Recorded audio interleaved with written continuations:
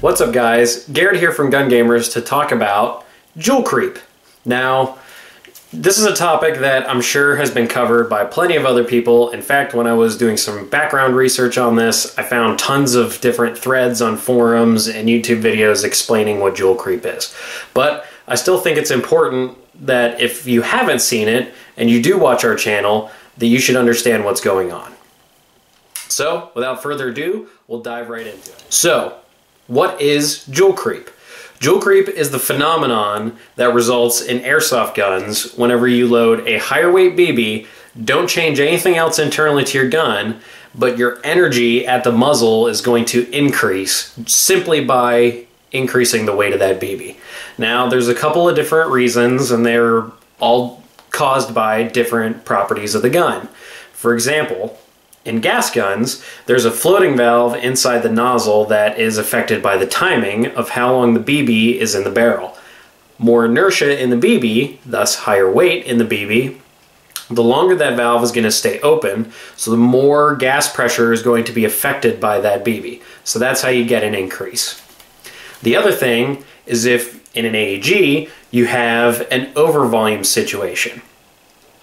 This is commonly held in short barrels, but the volume of the barrel versus the volume that you have contained inside the cylinder of your mech box, if they're vastly different, in the case of you have more volume in your cylinder than you do in your barrel, when you put a heavier weight BB inside your magazines to fire through the gun, all that air pressure is going to be able to affect that because you have an excess. If you match that volume, you can generally avoid this, at least from what I've seen. This is why you see AEGs now, like your 10.5 Mark 18s or your 14.5 M4s. This is why the different type cylinder exists.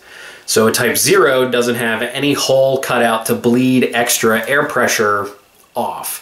And a Type 1 and a Type 2 have that little slot cut into the side of it closer or further away from the cylinder head. By matching that volume, you can avoid an instance where Joule Creep can affect what velocity and how much energy your gun is shooting at. So, to demonstrate this phenomenon for you guys, I took my WeTech MSK and X-Cortec X3300W suppressor, PEC box, chrono, tracer unit combo, and I took a bunch of different readings. Now, this isn't a stock gun. I have an RATech NPAS in it, and it has already been preset for one particular field that I use it at. But that is not necessarily as important. What is important is I didn't change anything about the gun between the different testings. I used 4 different BBs. I used a G&G .20 standard BB. I used an Elite Force .25 standard BB. I used Elite Force .28 biodegradable BBs. And then I actually had a small bag of Matrix .40 gram sniper BBs. I didn't change anything about the gun between the tests. All I did was change the magazine. Now, I used Nuprol green gas, or the Nuprol 2.0 green can gas for this test. I filled up each of the mags with BBs, filled them full of gas until I stopped hearing the hissing noise, and then I let the mags sit in my apartment for 1 hour before I did testing. So, without further ado, I'm going to fast forward through all this because it takes a long time to shoot, but I filled all the mags up, so I get about 25 to 30 rounds of readings. Now, with this, I eliminate the first 5 readings that I get. This is because the first couple of rounds on a gas blowback rifle, the magazine is at room temperature. After those couple of rounds, the temperature kind of slowly peters off until you get towards the end of the magazine and you start really losing gas and the temperature starts affecting the pressure. In order to help eliminate this, I also took 5 seconds between each shot in order to allow the mag to come to a stable temperature between shots. So Here's all the testing. I'm going to fast forward it through super quick, but you can kind of see where all the readings fly by for the different weight BBs.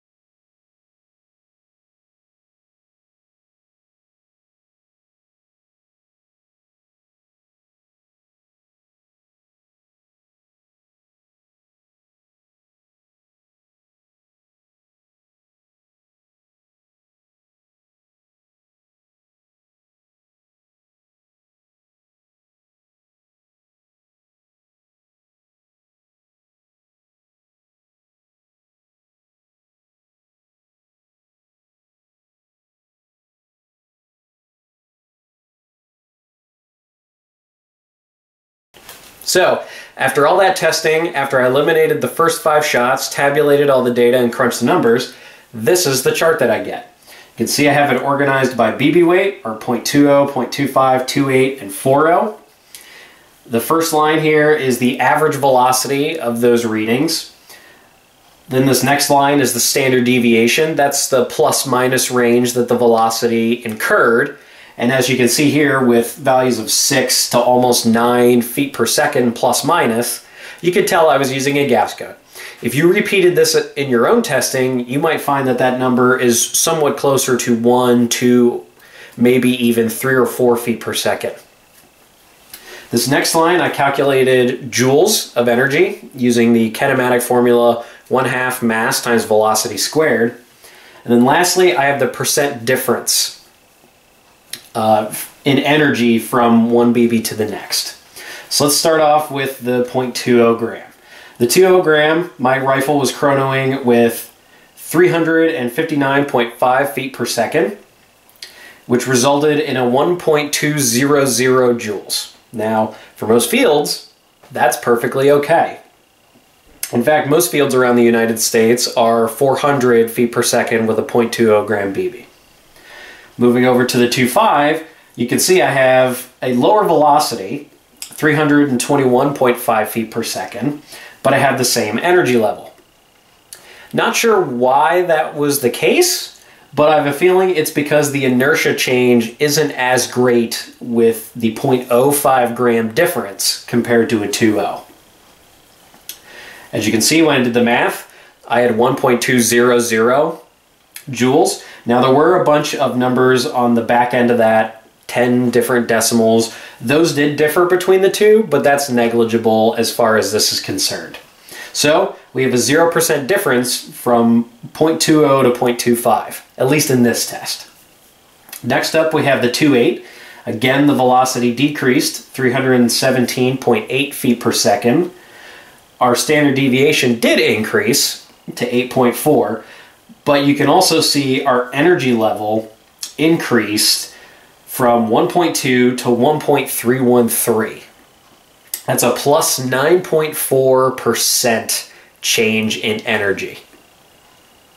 Moving on to the 40 gram BB, or the 0.40 gram BB, you can see velocity again decreased, as you would expect with a heavier BB. Now we're at 292 feet per second. Standard deviation is high, but it's similar to the 0.28 gram BB. 8.9 versus 8.4. But you can see now here, the energy level is much higher compared to our 0.20 and 0.25 gram BB tests. Got 1.584 joules, which is a plus 20.6% increase over the 0.28 gram BB, and a plus 32% increase over the 0.20 and the 0.25. That's quite the difference if you think about it. Now, I ran these numbers again and did it with a sniper rifle. If you have a sniper rifle at 500 feet per second with a 0.20 gram BB, that has 2.32 joules. When you step it up to a 0.28 gram BB, that's 2.54 joules. 0.2 joule difference. When you step it up again to 0.40 grams, you top out at 3.07 joules, which is a 0.75 joule increase. Almost a full joule in terms of energy. It's 3/4 of a joule. You're almost there. Now, you could tune your gun to be even hotter than that, and I know some places allow 500 feet per second with a 0.25 or 400 feet per second with a 0.25 as far as rifles are concerned, but you can see how the energy level is slowly increasing in sort of an arc method or an arc relationship. If you put all the data kind of on a graph where you have your BB weight increasing and your energy level on the other side of the bar graph, you would see the energy start to do something like that. It's going to start increasing at a much faster level. So as players, we can see this and we can understand how sometimes when we get hit with a BB, it may feel like it has more impact even though the person that shot it at you passed the chrono. If they're using a heavier weight BB, they may be having a higher muzzle energy without even realizing it. What can you do to help prevent this and to help fit within the rules? Well, fields are already trying to do it. When you go to an American Milsim event or Milsim West or any of these type of like large-scale Milsim events, they're going to chrono in joules. And they'll tell you flat out 1.5 joules or 1.6 or what have you. And when you go to chrono, you have to test with their BBs, their chronographs, their staff members in order to pass. A lot of times those test BBs that they give you are going to be 0.3s. Now 0.3s are a pretty good middle ground between the average rifleman, because most riflemen are not going to use a 0.4 BB. Because, as you can see here, at 1.2 joules down here and almost 1.6 up here, your velocity is less than 300 feet per second. That means it's going to be slow reaching out to hit the target. You want to be kind of hovering around in here where you've got some good velocity on there, but that your energy level is maintained. That way you can fly further and you're less affected by wind and things like that. Generally the 0.4 is reserved for snipers and their sniper rifles that are capable of higher velocities, at least higher starting velocities, so that they are above the 300 threshold with their heavier weight BBs. So, fields are already chronoing in joules with 0.3 gram BBs. That's awesome. And that helps to prevent Joule Creep from HPA, gas guns, AEGs, what have you. What else can you do? If you are a field, it's really handy to have a joule chart, or at least a velocity chart. You pick out what your velocity level has to be. There's a couple different websites that already have stuff like that, totally made up. So it'll have your BB weights on one side, what the velocity is, or what the different velocity and joule energy levels are going to be. And you can extrapolate all that information to show, okay, you're above the limit, below the limit of where you need to be compared to a 400 feet per second 0.20 gram BB. That's also helpful, but you're relying on your players to tell you, hey, I'm using a XY BB weight. So when you chrono, they may tell you, oh, I'm using 0.28s, and in reality they're using 0.30s or 32s or even higher. You could get, that's blatant cheating. You're cheating the chronograph by taking advantage of this type of phenomenon. The last thing you could probably do as a field owner is concerned, you could limit what BB weight people use. I don't really like that option because I found with certain guns, For example, I used to have a WeTech G39K, and that hop-up unit, the stock hop-up unit that was in that, would only feed well with .30s. And it's not just feeding as well. I was over-hopping with .28s. As soon as I put .30s in there, I started getting nice flat trajectories within the limits of what the hop-up unit could adjust. So if I go play with that indoors, well, they might restrict me to a .25 gram BB or a .20, something like that.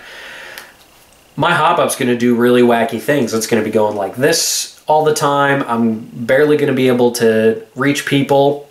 Now, granted, CQB, how much reach do you really need?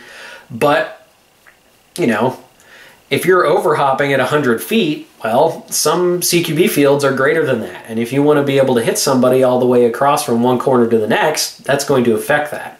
Also, throughout that arc, you might have to compensate for the different distances. You may have to aim under people.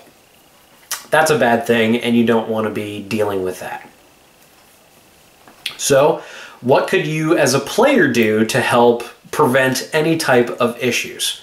Well, I would take your field limits, calculate that into joules, and then use a .3 BB or heavier in your own testing to adjust your velocity to where their joule limit is. Now, you may not use .30s, you may use .25s, and that's totally okay, but I would check your velocity with a .30, see what your energy level is, dial it to where it's within that field spec, so that way when you run a .25, you're actually going to have less energy.